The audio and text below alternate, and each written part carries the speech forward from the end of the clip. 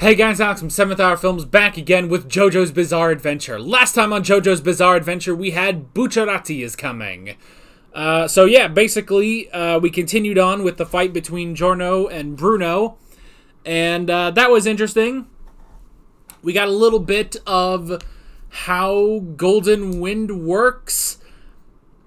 I don't get it still. It's mainly like, okay, if Golden Wind touches an inanimate object, it will become a living object. I get that.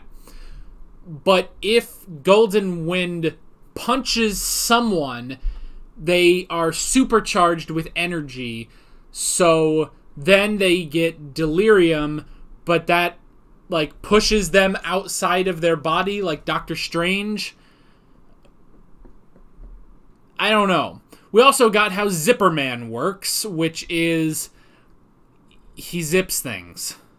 He basically, a zipper appears and you open up whatever is in there. Whatever you're opening. Yeah. But Giorno did not end up beating Bruno, kind of.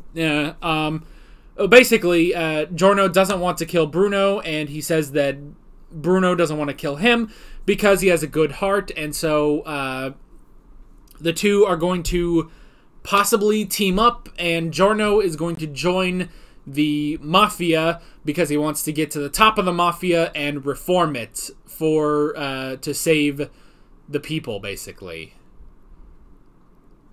Yes, that is the goal we have, is to reform the Mafia. Which is a very interesting way of doing this. You know, if we look at the plot lines of previous parts, Part 1, stop Dio. Part 2, stop the Pillarmen. Part 3, stop Dio again. Part 4, dick around until you find the serial killer. Part 5, reform the Mafia. Okay. Well, hey man, it's new, it's interesting, and I'm ready for that. I'm ready for new and interesting, and I've enjoyed the first 2 episodes of this part so far, and really enjoying the location too. I just absolutely love being in Italy this time around. So yeah, I guess that's pretty much it. Like always, the reaction is down in the description and in the pinned comment for your viewing pleasure. So let's go ahead and jump right into this episode of JoJo's Bizarre Adventure. Here we go.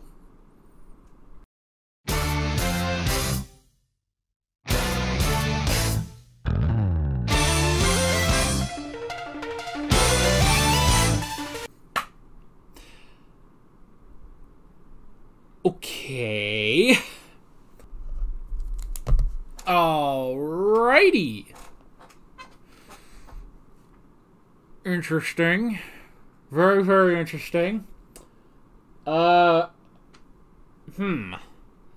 Maybe. Okay, I'm trying to think what. Okay, he has an arrow. So, there's already that. Pulpo has an arrow. Perhaps what normally happens is someone without a stand joins the gang. They try to join the Passione, the Mafia, but they go through this test, but I suppose the real test is the arrow. And if they get the stand, they survive. If they don't, they die. So that would mean then everyone in the Passione has a stand. So, I mean, could Giorno just like skip that step because he doesn't need the arrow? He already has a stand because of his heritage with Dio. I guess? I don't know. We'll have to see. We'll have to see next episode, but interesting. Very, very, very interesting. Interesting stuff in this episode, definitely. So, yeah. Alright, so, to go into the notes, we have everything with, he wants to reform the Passione, and I like how I immediately like Bucciarati as a character because, you know, they go through this whole thing of, you know, no, you are a good person and stuff like that. But I like how, while he will allow Giorno to do this, and he will allow him to try to reform everything and defeat the boss, it makes sense, though, that he is, you know, he's only willing to go so far with Giorno. And he will, you know, if Giorno is revealed, he's on his own. He cannot expect help from Bruno. So that makes sense. And then we have the boss. Nobody knows who he is or what he looks like. He just sends down orders. And one of those, I guess, you know, lieutenants or whatever, is Pulpo. Interesting guy. So, Pulpo, I mean, I can't even think what his stand is, you know? And it may not even be that... I mean, I don't know. I don't know what his stand could be. You know, obviously, that at the end is his stand, but I can't even fathom what his powers are.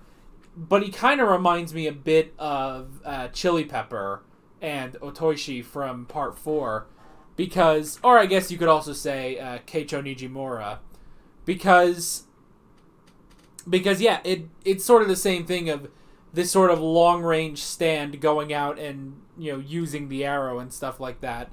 So yeah, it reminds me of that, and he seems to be, yeah, just the keeper of the arrow. But why? Like, I guess that's just part of the initiation. But if that's the case, then that means every member of the Passione is a stand user, you know? Which, that has to be, like, a lot. That has to be a lot of friggin', that has to be a lot of friggin' people. So, that's pretty crazy. But yeah. So we had the interview and him living in the prison and living like a king, which is interesting. I'm trying to think of, like, another character or something where it's like, oh, they're in prison, but, you know, they just stay there to stay there, you know, like, they don't care, but they're living like a king anyway in the prison. I don't know. I can't think of it, but I know there are other examples in fiction, but yeah, but that's interesting. And then, so we have the whole test of trust with the flame. He had to go 24 hours without that flame going out. And it sounds like he made it about 1 hour. Yeah. But it was interesting, him getting past the police by turning the lighter into a flower, but then keeping the flame going within the petals itself. That was very, very clever. I like that. And then having to deal with getting the lighter back at the dorm was pretty interesting. So yeah, and we get another appearance of Koichi in this episode, getting his passport back and stuff. Not really, he wasn't really there to do anything plot related or find Giorno or question him or anything. He just there to get his passport. Just there to get his passport, and he almost ruined everything, but Giorno managed to get that back with Golden Wind. And again, it is still very interesting. I like, too, that the stuff that he creates, specifically when he creates animals, he has no control over those animals that he creates with Golden Wind. And that's a really interesting thing, because he said that about the frog when he was like, oh, I didn't think this frog would come back to me. And the snake here is like, oh, yeah, I thought you might like that bread. So yeah, that was really, really interesting. That it's a really interesting thing. Basically, the transformation of different things, I understand, and I like that about Golden Wind. It's an interesting power. How that worked against Bruno last episode, I still don't get that, but we'll just have to wait and see if that gets any better. So yeah. So we had the whole thing with the dorm and Koichi and then the old man. Excuse me. And I would almost wonder, like, you know, see, I don't know.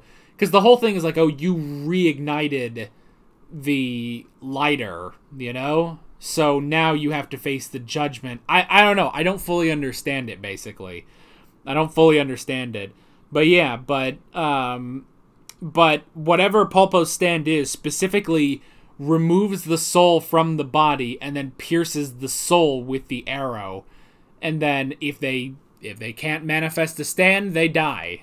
So I was kind of wondering too, because see, I've always wondered in part 4, when Koichi is pierced by the arrow, it takes him a while before he gets back up, but I've always wondered, could Koichi actually manifest a stand, or was it because Josuke healed him with Shining Diamond, you know? Thereby, you know, because he was saved by Shining Diamond, it manifested a stand anyway, you know? And I'm not really sure about that. And that's not a dig on Koichi, like, oh, he can't even manifest a stand. That's not a dig on Koichi. I'm just curious about that. But I was also wondering with the old man, like, could Giorno, you know, use Golden Wind to give this man, you know, energy and life, and that would bring him back, revive him, or even kind of revive him before he fully dies. But then I guess this old man would get a stand, and that'd be kind of weird, just having this old guy with a stand, but whatever. But yeah, that's something I would kind of wonder too, you know? Which I guess at that point, can Golden Wind heal a person like Shining Diamond? I don't know. But either way, the old man is dead because he could not manifest a stand, and now the stand is after Giorno. But Giorno already has a stand. And I mean, I guess he could get hit by the arrow again. Kira did, and he bites the dust. But if that were to happen to Giorno, kind of early. Like, I don't even fully understand Golden Wind, let alone Golden Wind bites the dust. I don't know. I'm not sure what the reference is for Golden Wind. And I know, like, isn't it in the Japanese, it's Golden Experience, or it's Gold Experience, which is not that great of a name. Golden Wind, I think, is a lot better. But yeah, I don't know. I can't make any sort of reference like Deadly Queen bites the dust. So yeah, interesting stuff. Very, very interesting stuff. This was a bit of a shorter discussion, but yeah, there's not a ton of things to really go over in this one, I feel like. Honestly, when it hit, you know, the to be continued, I was like, oh, that's it? Okay, I thought there was going to be a bit more. But nope, that's just pretty much it. So we'll have to see. I mean, I have no idea what Pulpo Stan can do, you know? Like, I can't even fathom. Like, is it even related to him being that fat? I don't know. So we'll just have to see next time. But yeah, short discussion, but sometimes that happens. With all that being said, I'm Alex from 7th Hour Films, and I will see you guys next time. Take care.